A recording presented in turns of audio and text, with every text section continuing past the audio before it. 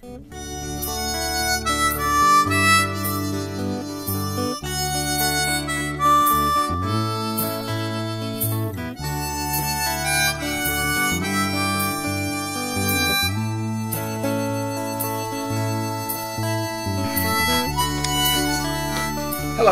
John Neal here, sign writer, calligrapher maybe. I'm going to throw in man of the world this time as well, because after all these videos are easily distributed all over the world via YouTube, and I've just changed my signature on my emails to "The Earth is but one country and mankind is citizens." And I think the Olympics, which is just finishing here in England, sort of demonstrates that. We've got all these people from all over the world come to compete in the Olympics, and it's a beautiful variety of peoples from all walks of life, and it's terrific to see. Anyway, a lady from the USA called Gillian. Hello Gillian, hi, how are you? Not quite sure where you are in the States, she'll no doubt let me know.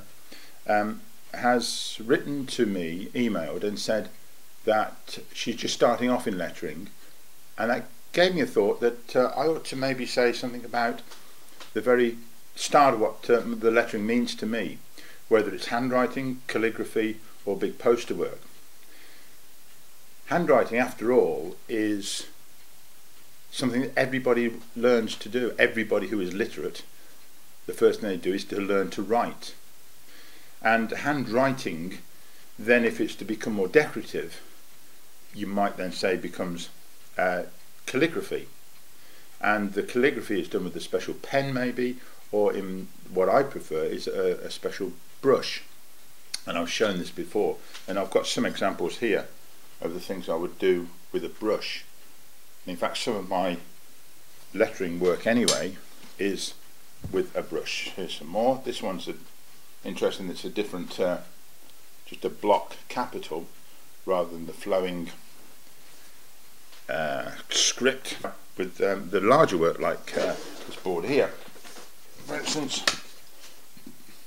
Then these larger shapes and letters are more a movement of the whole arm. So there's a distinct difference in moving up to this size, and one way you can do this is to practice on bigger pieces of paper, even newspaper. But I'll show you what I mean. Okay, let's start from scratch really. Here's a pen, bit of paper. Now, of course, you might start your lettering world off with simply writing, as a child might, the alphabet. Then the tendency is, as you mature, that the letters are joined in places, and so you get more of a speedier line, and it tends to move forwards a bit. After all, if you take these shapes, the childlike work is a little bit like that, but as you mature and the lettering gets a little bit quicker, you tend to get a cartoon effect of a bit like a car that might have gone. It has a movement from left to right. So this movement in the letters and the shapes is important.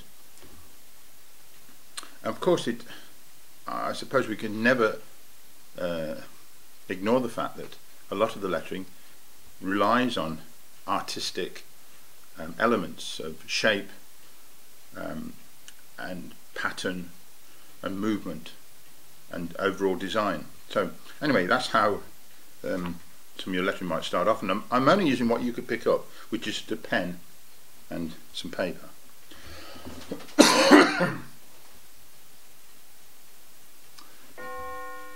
Thank you, Mr. Clock. The next part of lettering might well be to move on to the capitals. Now these, of course, as I've explained before, come from the Roman lettering system and the Roman alphabet, and the first development of this, you might say, is to take this thin line, which you can only do with a pen, is to make it thicker. So that downstroke I'll show you with this specialized pen. This is a calligraphy pen, and it is both thin and then thick that way. So it goes thin that way, thick that way, because of the shape of it. What the Romans did, of course, was to make that the thin, not the thick, so all the letters, particularly let's say the curved letters, would then get this beautiful rounded and shaped form, so the letter C. They have to be done reasonably quickly to get the form you like, and of course you can end up with some certain flourishes. So E would just look like this, but then if you take it a little bit, quite simple to do this sort of thing. And you could spend hours just going over the whole alphabet just doing this.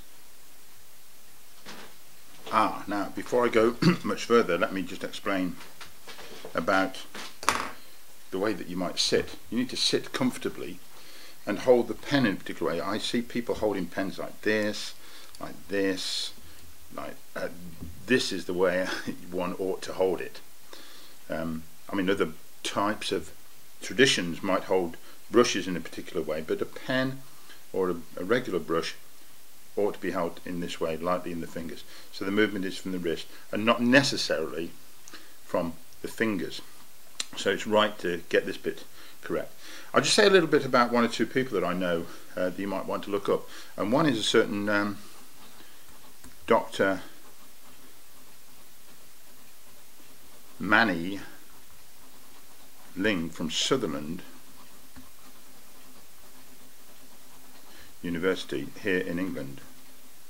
University. He's actually of Chinese Hong Kong origin, and he has some fascinating things to say about the relationship between the East and West. He does his calligraphy in a Western style, but the whole idea of being centered and letting the chi flow into the calligraphy. I think one of the main directions that I would take my lettering, and I'm going to use now some chalks.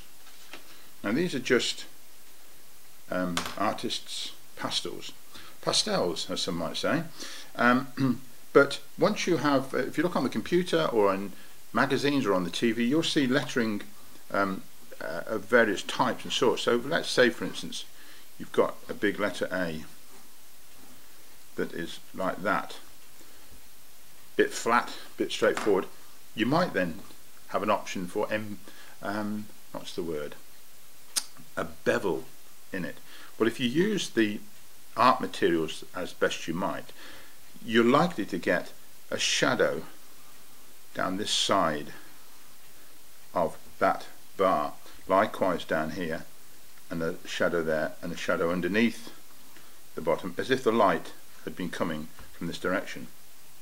Now this is just with a pastel. Now you can make this a little bit more shadowy just by rubbing it in with your finger. So these artistic effects are what you might use to get the effects with the lettering. So now we have a sort of an embossed look about it, and you might also then feel that if it was stood up somewhat, then you get in a line here that you just see neither of them there.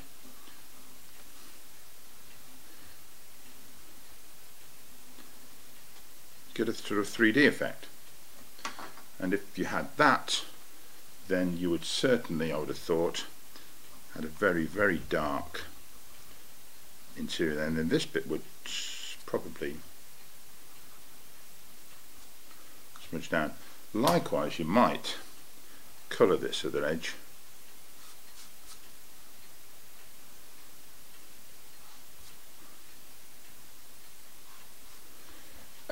Now that's just the letter A. You can play about with all the letters and with different colours too. The other thing you might have is, let me use this big fella here, have a letter, just do it simply like that. If there was a light coming this way, you might also then like to have a shadow appear. So a shadow would just simply appear on this side to make the whole thing stand out. And therefore you could develop all sorts of interesting ideas. So if we, but let's put the word Gillian. It's a J actually.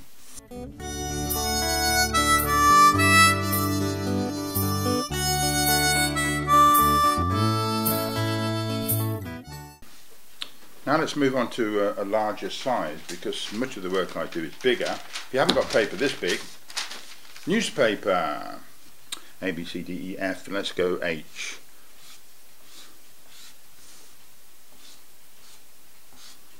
It's an arm movement. Again, I'm sitting well, and I'm just going to... The pastels are rather good for this actually, because they're not going to dry and go hard on me. Look at that, lovely. H, I. You need to know also and learn where everything goes. I'll come on to a couple of letters which are vital for this. For instance, the letter N. These bits here, by the way, are called serifs, and they can come in various shapes. These are just straight. Now I've curved them. I, J, N. Let's do N. Now N is a letter which got to be like this, so that's the thick part, and these are the thins. You need to learn these things, and the serif only goes to there, right on the top of there, not down there, and one down there. Let me do this again. I love this. Like it. S. S. Very tricky letter, because S, of course, you start that line, if you're doing it in one, that line then becomes the other side to this, so that'll be Jeff.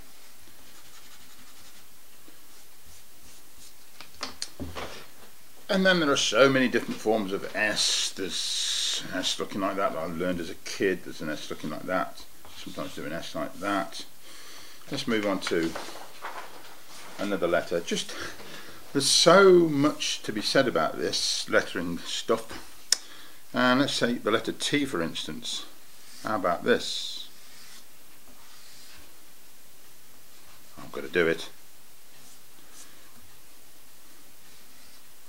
And there's this sort of lettering. Don't know.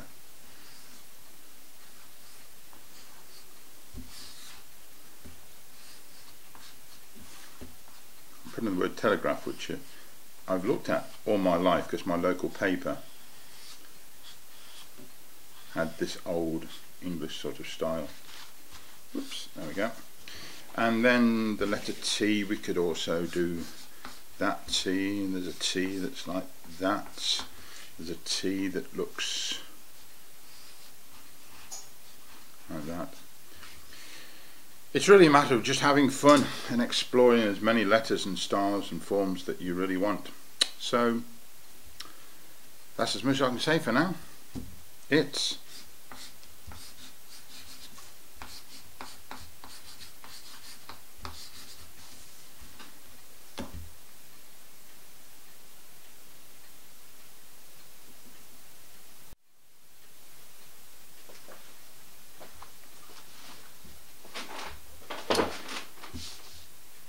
Well, I hope that's been of interest. Some basic ideas of how to start lettering and the things that interested me when I started many years ago. And some very simple tools that you can use, just pens and paper, to explore and enjoy the lettering. I don't know why it works, but it does. Hand lettering, love it. Of course, you can also go to my website, thank you, where you can find an opportunity to buy my downloaded video. I've got two, in fact, downloaded videos about introduction to chalkboard artwork and more chalkboard artwork. Anyway, thanks for listening and watching. See you again next time.